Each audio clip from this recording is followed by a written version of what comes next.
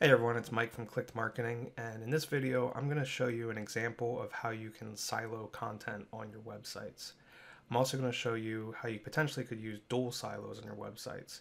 And if you've never heard of dual silos or not sure what they are, you're definitely want to stick around for that. So grab your favorite drink, have a seat, let's get started.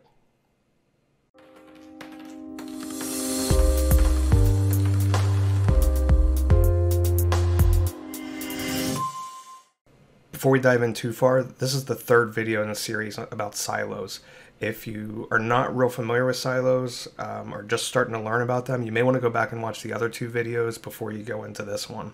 In the first video, I talk about basic overview of what silos are and how they work. Second video, I go over some more of the logistics of setting up silos, kind of how pages link together, different options for how you might link pages together, and just some of the basics around how silos work. So if you haven't checked those out, I'm going to drop links down below and you can go watch those. Also, if you find this video useful, I appreciate it if you drop us a like down below. Make sure that you hit the subscribe button and hit the bell icon so that you get notified of upcoming videos so that you don't miss any in the future. If you have any questions, leave them in the comments down below, or if there's any videos about silos that you'd like to see in the future or any other topics, you can also drop those in the comments down below.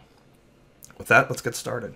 So in the other videos, we talked about this as a basic silo structure where you have your silo page, you have the supporting pages under it, and there's multiple ways that this link structure can be set up. Usually the silo or landing page is going to link to each of the supporting pages.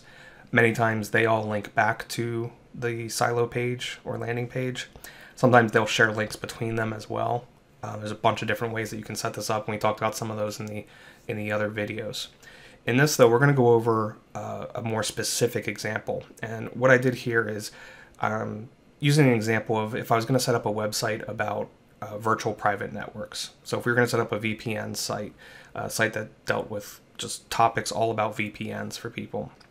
If you're not familiar with VPNs or virtual private networks, they're generally applications that you can use on your computer, on your smartphone, any mobile device, and they encrypt your connection to the internet, make it more secure, and they have a lot of other uses as well. So this is an example of how somebody might set up a site if you wanted to build a new site about VPNs. You might have, these would be the category pages, so this is your home page, and then you have your main navigation. You might have topics about how they work, and kind of different topics about understanding VPNs and different pieces of content there. And these may be siloed, they may not be siloed, that depend on how much content you're producing. Might have a topic about news, anything new relating to VPNs, maybe new providers or providers closing down, new uses for them, things like that. Then you have protocols. The protocols within VPNs, there's OpenVPN, PPTP, L2TP. You don't need to know what any of this stuff is. These are just different methods by which a VPN might work. And you also might want to cover uses for VPNs. People, most common is they're using it for identity protection and security. People also use them for privacy. A lot of people also use them for accessing restricted content. If you're in an area where, let's say you're out of the United States and you want to access Netflix from your home account, you can use a VPN to spoof your location and make it look like you're within the United States and access Netflix that way. So, but you might have a whole bunch of content about different uses for VPNs. And then the topic I want to talk about here, and then we're going to go over for the examples, are providers. So you might have a section that talks about different VPN services and providers that are out there. And I just picked 3. There's a ton of them out there, and you could expand this. You might have 20 that you wanted to mention if you were actually building a site like this. But the ones that I used are private internet access, probably definitely one of the most popular. Hide My Ass, also a really popular one, and NordVPN, another real popular one. And under these this is where you're going to build your silos. So under private internet access, you might have different content siloed under it. So this would be your silo or landing page. So this would be the main page where you're trying to rank for most of the terms around private internet access that people might be searching for PIA. Then you might have a review that you write. So you do a full, big long review about the service. You might do a tutorial where you write a long tutorial about how to use the application on desktop computer, on mobile devices, wherever somebody might use it. You could do a topic about pricing plans and packages that they offer. Each of these services usually have different pricing tiers that they offer for different that allow different amount of users, different amount of devices, different things that they offer, and it goes on and on. You could do all kinds of content. You could do you might do a page about how to use NordVPN on Xbox, or how to use NordVPN on PlayStation, and you could do that for any of these, and could just go on and on to all these different topics. But just basic idea, you'd have this siloed. So then the way this might look is, for example, let's start NordVPN. The landing page might look something like this, where you have a big long page about NordVPN, and you have a table of content. And the table of content is going to link to the review page and the tutorial page and the pricing plan and whatever other pages that you create here. Or you could also set it up this way, and we talked about this in the other videos, where you have a page like this that talks all about NordVPN, and then the links are buried. So maybe here you talk about, by the way, we have a full, if you want to read our full review of NordVPN, then there's a link here. If you are interested in a tutorial about how to use the NordVPN application, there's a link here. So you bury the links within the content. That's the other way that you can set up the landing page.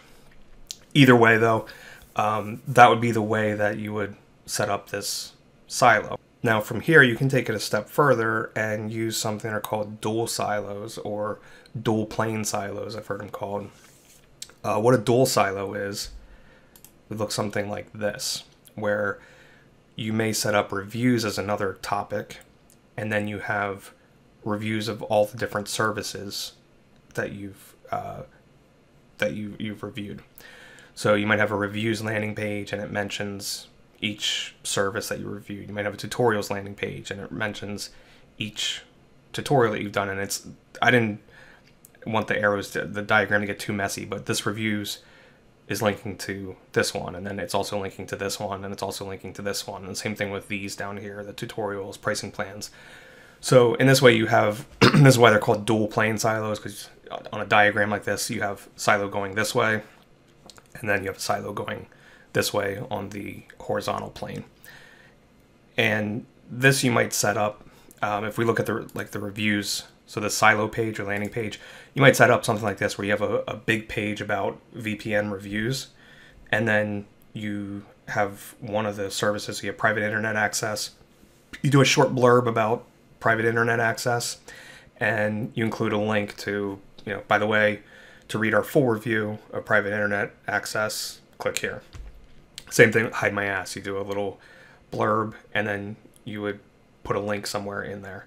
And NordVPN, you put a blurb about NordVPN, what's good about it, maybe pros, cons, just like a short 1-paragraph, 2-paragraph review, and then a link to the full massive review.